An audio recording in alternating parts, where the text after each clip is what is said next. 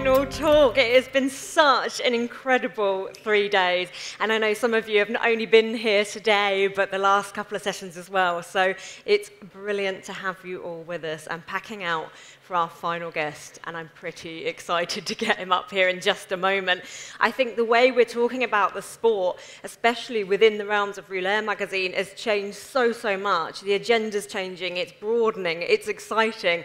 And to talk a little bit before we get our guest up here is editor Ed Pickering. Put your hands together, give him a very warm welcome.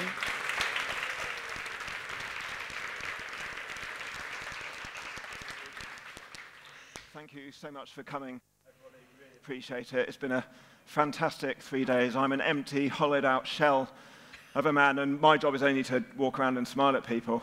I want to say thank you to the diligent and hard-working crew who have actually put together the whole event, to all our hosts, to the hard-working crew on this side, and to our guest stars. So, Rouleur magazine, we aim to cover cycling culture in all its glory. We know that cycling is the greatest sport in the world. And somebody out there on the floor mentioned to me that you just get great people at events like this because people who love cycling, you know, we're all great people, and we've all been talking to each other. It's been a real kind of exciting exchange of ideas. We've enjoyed all the bikes we've been able to see. Rouleur's point is to cover this and encapsulate it, and you know, express all our shared passion for the sport. And Rouleur Live is the kind of real-world manifestation of that. So thank you all for coming. Just one last thing: we're going to lock the doors. Nobody leaves without buying a subscription to Rouleur magazine. We've got a special offer of 4 magazines for £20, which is, frankly, giving it away. And there are QR codes all over the walls. Once you've bought your subscription, you may leave and get back to your normal lives, but otherwise, please support the magazine, support the show, and support cycling. And thank you all for coming. But I think you're not here to listen to me. I think we're here to see Lachlan Morton. Let's get him up here. Put your hands together for Lachlan Morton.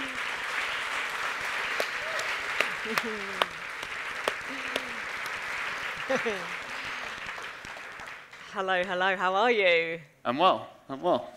So how long have you been in London? Any sightseeing yet? I went to the Tower of London a few days ago, Nice. but outside of that, no, not really. I've just been flat out running about, catching the train a lot. Yes. Absolutely. It's brilliant that everyone made it here with the train drama. Very happy about that. Now, every sort of athlete we've had up on the stage so far, I'm talking about the off-season, what people are doing in their off-season, a chance to reflect. But where you're at in your career now, does it work like that anymore? Do you have this on-season, off-season? Typically, the last few years, like, I felt like I haven't really needed it. I've been doing so many different disciplines that it's not like I'm like blown out on racing or training, and I've just basically just continued to ride through. This year I definitely feel like I need a rest, so I've had a couple of weeks off, but I think in those 2 weeks I've spent like 24 hours at home, like between a trip here and then last weekend I was in Poland, and then I finished up my season in the US. So yeah, it's been time off, but like probably more exhausting than if I could just go ride my bike. Now, this is going to sound very much like Ed and I have been Googling like most asked interview questions of all time or something. But I want to start with this. How would you describe yourself as a bike rider? I wouldn't. I don't know. I think I started off as very much a traditional road cyclist, like young kid who dreamed of doing the Tour de France. And then when I got to a position where that was like a possibility, I basically just went the other direction and have tried to explore and experience as many things as I can through the bike. Some of that's racing, some of it isn't. But yeah, I think in general, I am a bike rider, like at heart, first and foremost. But yeah, I find it hard to describe myself, I guess, any more than that. Really quite a good thing, though, isn't it? Yeah, could I just ask, did you always feel like an adventure cyclist in a road cyclist body, this was always waiting to come out, or did you have to go through those years of being a roadie in order to end up where you are? Yeah, no, I definitely had to go through all the experiences I've had to get to where I was at.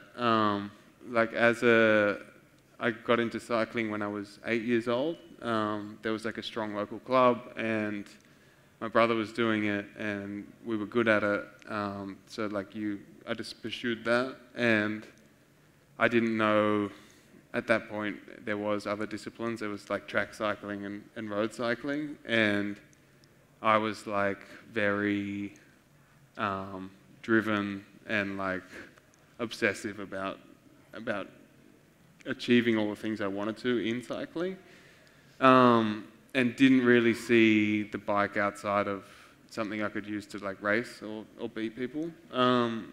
And then through the process of like basically exhausting that avenue of cycling for myself, I was burnt out on it. And then I was kind of left with like this one ability, which was to ride a bike.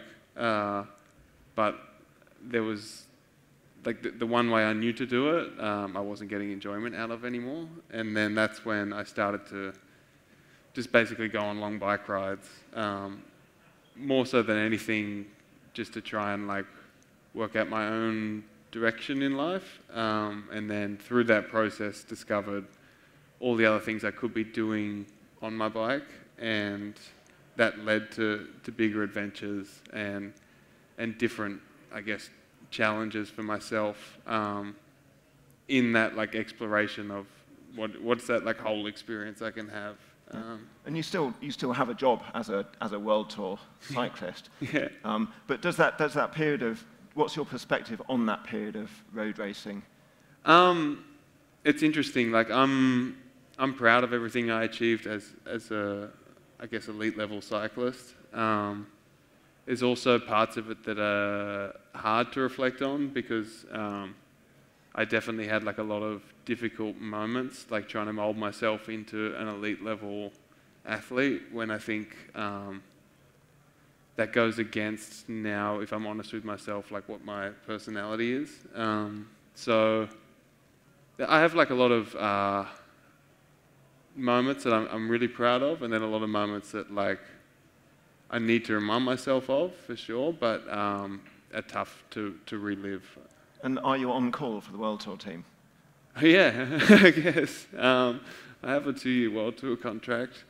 I'm not sure how much road racing I'll be doing, but in theory, yes. If they need my services or not, that's probably the bigger question. Yeah. I'd like to hop back to the beginning for a moment, because I know we have a lot of young people, which is lovely, in the audience today. And they're probably wondering, how did you get towards your first professional road contract? How was that pathway possible for you, and where did it all start? So I started racing road bikes when I was 8, basically following my brother's like footsteps in a way. Like, he was the coolest guy I knew because he's your older brother, so like you wanted to do the same thing. And then we were lucky, like the town I grew up in had a really strong cycling club, which was like an abnormality, I guess, for like smaller Australian towns. And the coach and the guy who ran that club had ridden in the Olympics in Moscow, and he kind of took my brother and I under his wing, and from there, like, I was like, oh yeah, racing's cool, like I'm good at it, so I'm gonna like keep going to the races on the weekend, but it wasn't more than that. And then we went on a family holiday to see the tour. Well, we saw the tour as part of our holiday, and then I was like, oh wow, this is a real thing, because like there weren't like professional cyclists in Australia that I knew at that time. And from there, like, I don't know, it was just this weird thing that clicked for me. I was like, okay, that's what I'm going to do. And went about, like, trying to win every race I could. So it was like, you know, winning a state title and then a national title, and then going and doing, like, international races in quite a, like, like I was crazy.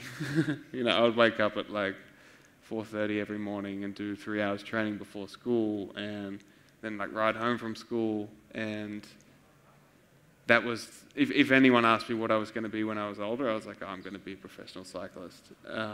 Not knowing what that really meant, but that is just like this goal. And then kind of had won a US national title, weirdly, when I was a junior, and Jonathan Borders was there. And then that led to an opportunity to race on their development team. And it was very like, from that point, it was like a very normal trajectory. And I could see like, I think I signed like a 2 or 3 year contract with the development team that then led into a World Tour contract. And it was like a very normal development like funnel, I guess. And then, yeah, I think I was 20 when I joined the World Tour. And then that's when like, I was kind of confronted with the reality of like what my dream had been, and it wasn't what I thought it would be, I guess. It's really interesting in terms of how you were spotted and which part of the world, because something we've spoken about actually over the last couple of days is how things like Zwift Academy are now giving a pathway to people from your part of the world, because you say about going over to the Tour de France, coming over to Europe, that's a mightily long journey to fly from Australia, and not everybody has the capacity to go and live in Europe. It's totally. amazing. Yeah, I think I was very lucky. I had like super supportive parents who were willing to like help us realize like a dream, and as you said, like not everyone has that, and I think it's an exciting time now because of those things, you know, like if you have the ability, now there's so many avenues to show that, and so many ways you can get spotted or prove yourself, I guess, even if it's like you said on Zwift or in a gravel event or, you know, a traditional road racing sense. I think it's cool to see that. Yeah, different avenues. Interesting thing is there's always been the tradition always was that Australian riders kind of came around the world, followed that path, and it was everything or nothing. Yeah. And do you feel like you may be the last of that tradition, and you've been the one to maybe even break the mold of the way it's done? I think like that was starting to shift. I mean, there's definitely riders from my generation who did it the old school hard way and basically packed up and moved to Belgium and then just raced until they got noticed. I was lucky in the sense that I kind of got to skip that process because I won the right race at the right time and then had an opportunity. But I think it's always going to be difficult when it's a Eurocentric sport. It doesn't matter, you know, now it's like, okay, there's different avenues to get noticed, but at the end you're still uprooting your life and moving halfway across the world. And you can FaceTime all you like, it's not the same thing. There's cultural differences, and there's just like less of a support network. Yeah. So I think, like, yes, it's different than it was 20, 30 years ago. Like, okay, those people were really making a huge life decision, but I still think it's a big deal to uproot your life even now as a young, ambitious rider, and to move your life to Europe. That's still a significant undertaking for sure. It was something that like I underestimated, and it's probably what ultimately led me to like hate cycling when I was 21 years old, because I was like, oh, you know, I can still talk to my family, I can do all these things, but the reality was like I was half a world away from all my best friends, you know, which isn't to be underestimated. And this will bring us on to what we're actually meant to be talking about, which is not road cycling. Was there a single inflection point where you kind of diverted and went on this course, or was it just an accumulation of pressures and stresses? It was definitely an accumulation of things. There was a trip I did with my brother when we rode to the middle of Australia. That was very much like an awakening in a way of that was a deflection point when I really realized all the other things I could do on my bike, and that I could have these amazing experiences and like personal growth while meeting a bunch of new people and experiencing landscapes that like were new to me. And that was like a 2-week trip. But after that, there was a real, I guess, like light bulb moment.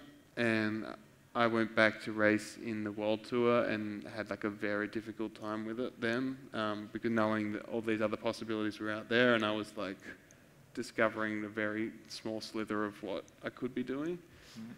And then over the process of the next 4 years, I started to do more trips like that, and I went back to the US and raced on a smaller team, so I had more time to do things like that.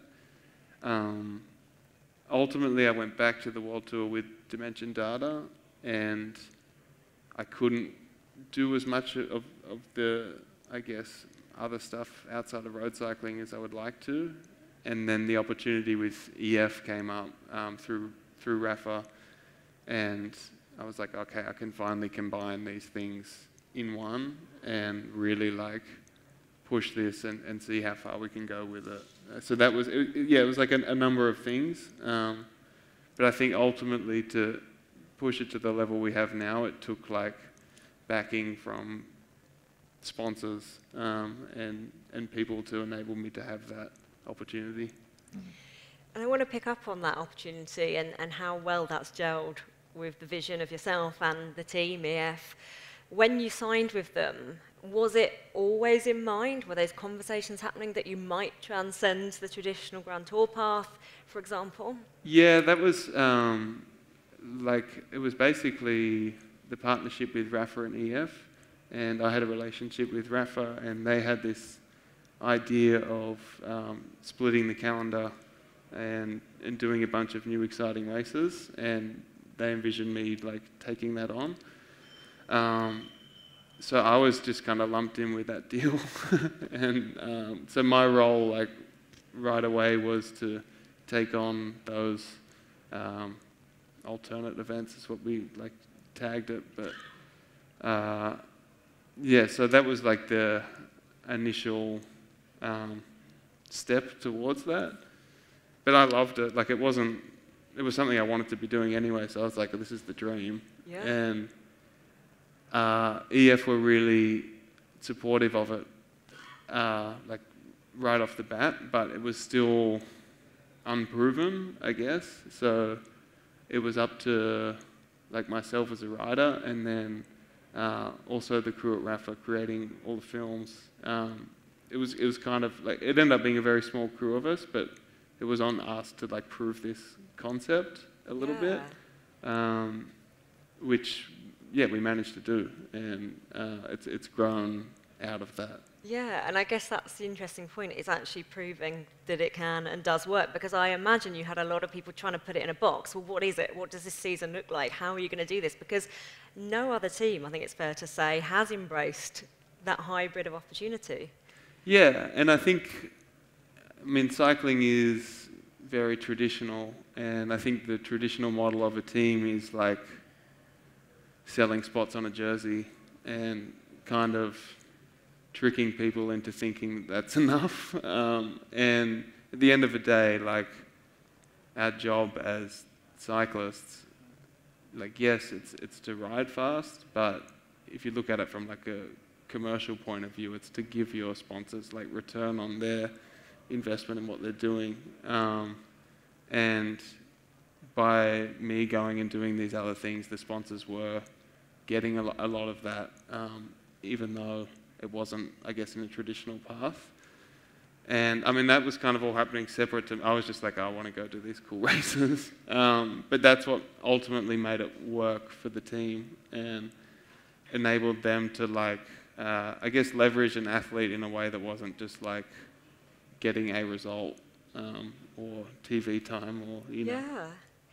And I don't think we would have been sat here having these conversations about ultracycling, about gravel, and we've had so many over the last couple of days, haven't we, Ed? It's changing the game a lot. You are changing the game a lot. It's changed everything, really, and it's in a way, Lachlan's been kind of leading this, but the whole sport is following in your wake.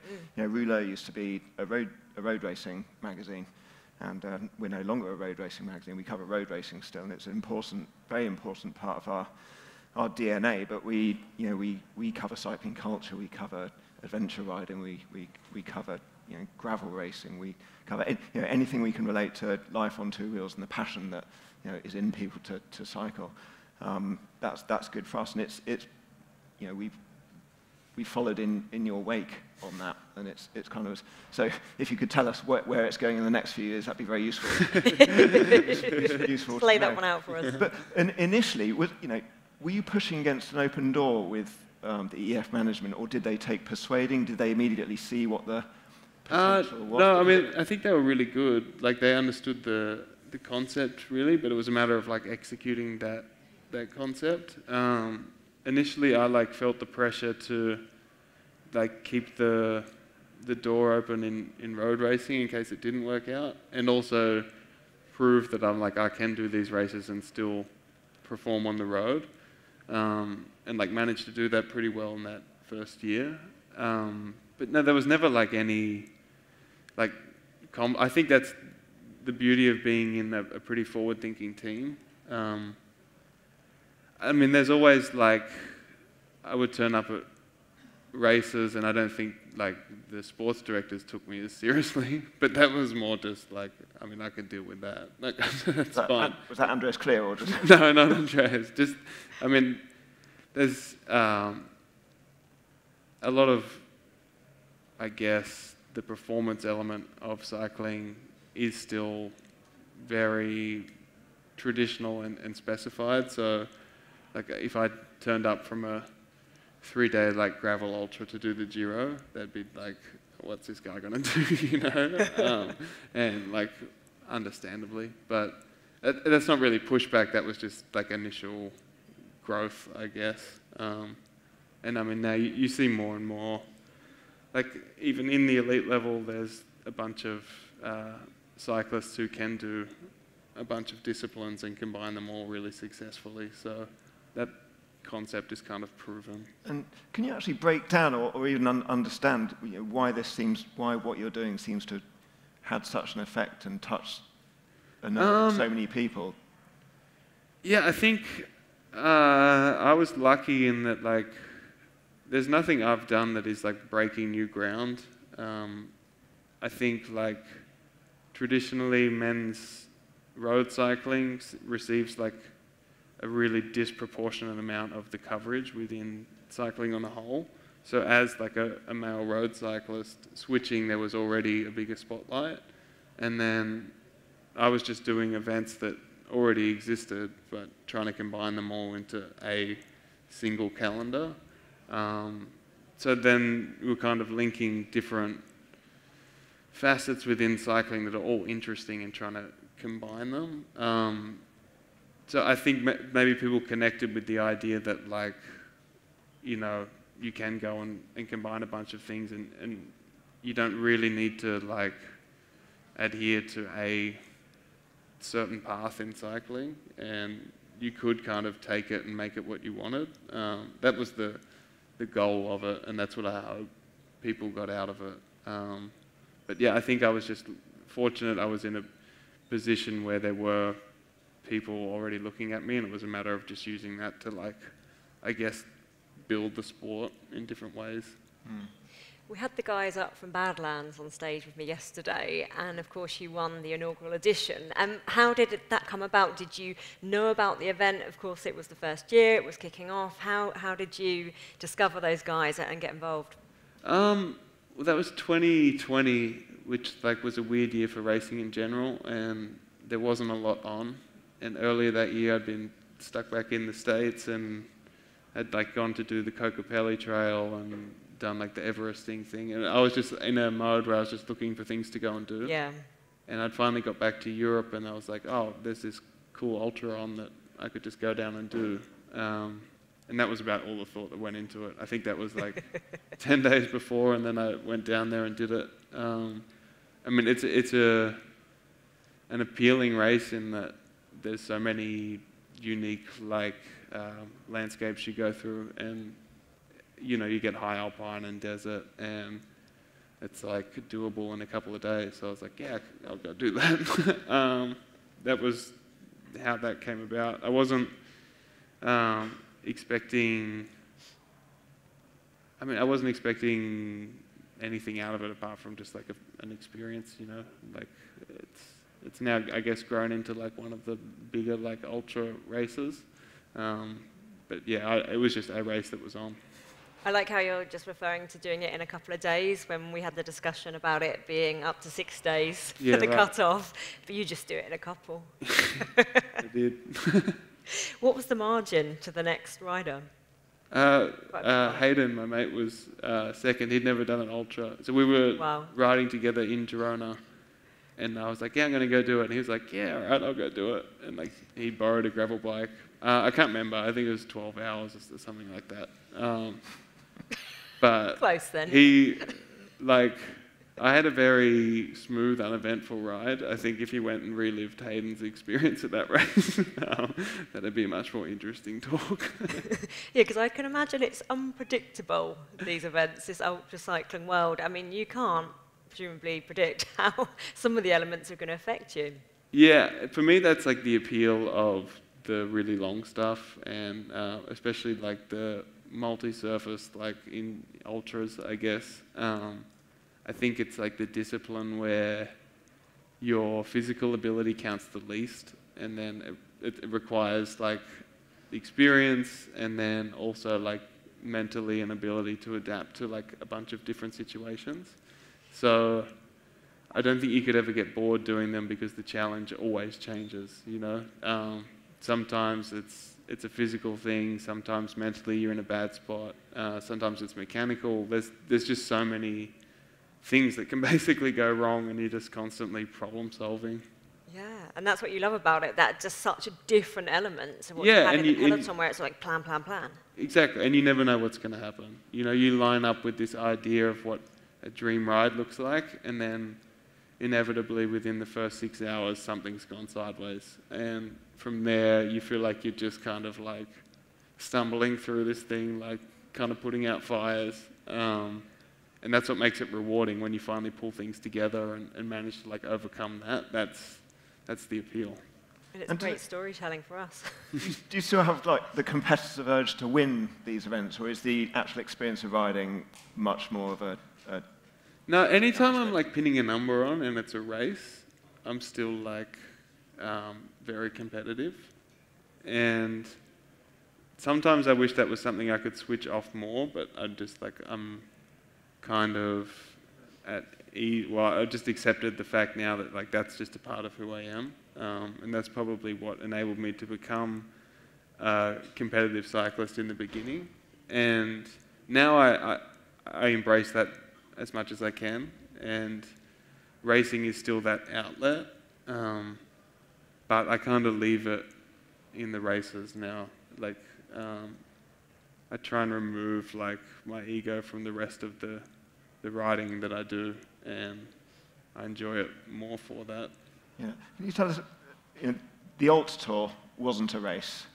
Can you tell us a bit more about the experience and your memories and perspective on that event? And actually, for anyone sat here not knowing what the WorldTour was, can you tell us exactly what was that? Yeah, so the idea was to ride the Tour de France route unsupported and start at the same time and try and beat the peloton to back to Paris. And I would ride the transfers as well, so just like one big long ride, which is like, it's a pretty big it's a pretty big undertaking. But like, and it wasn't my idea. The idea actually came from like JV and Philip Holt, and they put it to me, and I was straight away like, yes, that's something I want to do. And it was a wild experience. It's like a really fond memory for me, and I actually, believe it or not, had like quite a bit of fun doing it. It was like inevitably same thing. There were a bunch of challenges that came up. The biggest one being like my knee, I guess, and then I rode in the sandals, which if you're familiar with it, there were a lot of feet photos. But yeah, I don't know. It was big days. Normally, like I guess 12 hours of riding each day, and then staying in different campgrounds, and then organising my food and all that kind of thing. But as difficult as like the physical element was, I take so much enjoyment out of doing that stuff that it definitely, like I remember everything positive more so than I remember the difficult moments of it. Now, for anyone that was listening to that and picked up on sandals, that is exactly what you just said, that you were riding those distances in open-toed sandals. How did that happen? Because presumably you started off, did you start off in cleats? I did, yeah.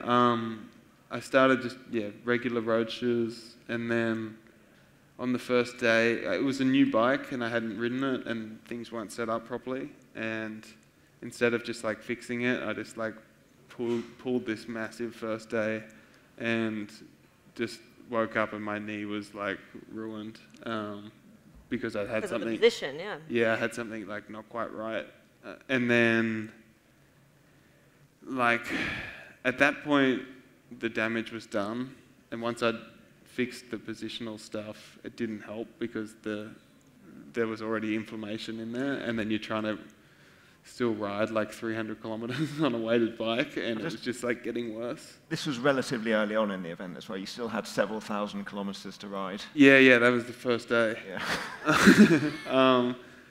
So then, I was like trying to nurse it and just like trying everything I could to fix it, but nothing would work. And then when I stopped at one of the campgrounds, I like was riding with my foot on top of the shoe, just like out, and I was like, I think I was going to the supermarket, and I was like, oh, that feels a bit better. And so that was when in my head I was turning, I was like, I need flat pedals, like if I can get in flat pedals, I'll be fine. And found a bike, got some flat pedals, and then the shoes I had were sandals. They were the knockoff Birkenstocks. And then they just worked really well. And it's funny because like everyone, it was the first thing they would say is like, oh, how are you doing that in sandals? But in my head I was like, these are so much better than where I was at like 2 days ago with the knee. So I was like happy once I got in those things. And then it was like I had to modify them quite a bit because I was getting like blisters. And so in the end, like, I was like tying a tube around, and like it got pretty funny from the outside, but there was a method in my head. But yeah, no, it like that was a very small part of the challenge. But I think it was a very visual one because like you're drawn to the fact that like you're in sandals. But after like one day, I basically forgot I was wearing them. It's amazing. And I want to break down that element of unsupported and exactly what that looks like to anyone who hasn't done these types of events. Presumably, you can't go, okay, my cleat position's a bit off, get me loads of kit flown in. That's not how it works. No, so you basically ride under your own support. And so problems like that are just kind of like on yourself to fix. And yeah, I mean, I guess in a simple form, like unsupported, it's like you got to find your food and like place to sleep, and then all the riding you do is under your own power. That it's like it's a funny term. I mean, I had a film crew following me, so by a lot of standards, people would say that's not self-supported. But yeah, that's just that. Well, I was actually going to ask about that because, again, they're there, but they're not there, right? You can't lean on them in any aspect. So it's almost, like dangling a carrot that you can't utilize. Yeah, it's interesting. Actually, I think Sam and Yev and Kim, like, they are here, and they shot it. And we worked together enough, like, throughout the years of making all the EF films, that they kind of know the way I go about it, and they know like if they offer help, it's going to frustrate me more. So like they basically just watch no matter what, and I'm like, you can film whatever you want, just like don't get in my way and like just let me do my thing. Don't mention the sandals. I like them. Yeah, and like at the same time, I'm sure they've waited like 100 times for 6 hours for me to come through, and then like, you know, I ride too fast through, and they'd be like, oh damn it, you know, I wish you'd just stop. But like, then that's just like, that's the way it works. And I've done rides like with a film crew and without a film crew, and in my opinion, it doesn't make any difference. But yeah, that's just how the rules work. And how did it feel to ride into Paris? It was great. The last stint I did to Paris was like pretty long, so I'd been riding over 24 hours, I think. But it was great. Like I came into Paris. I had a really rough stint just before I got to Paris, and came through this big rainstorm. And then I was like, "Oh, am I going to make it?" And then rain stopped, and this like epic crew of people came out, and we like basically took over the streets and just smashed around Paris like at night. It was really cool. But the laps were hard. Because of the traffic? Well, it was in the middle of the night, so there wasn't much traffic, but like, even I imagine like if you're doing the race, like you kind of get to Paris, then you're like, oh wait, now I have to do these laps as well. But when you're doing them as slow as I was, like that's a lot of riding. Like just up and down the Champs-Élysées, it's like 60 Ks or something. Like you're just out there. But no, it was really nice. Like it was one of the few experiences I've had on a bike where I was like content with the effort I had, and I had so much time to reflect, especially on that final push, like on the ride I'd had, and I was very like, yeah, just content with it. And I was like, I've got the exact experience I wanted to have out of this.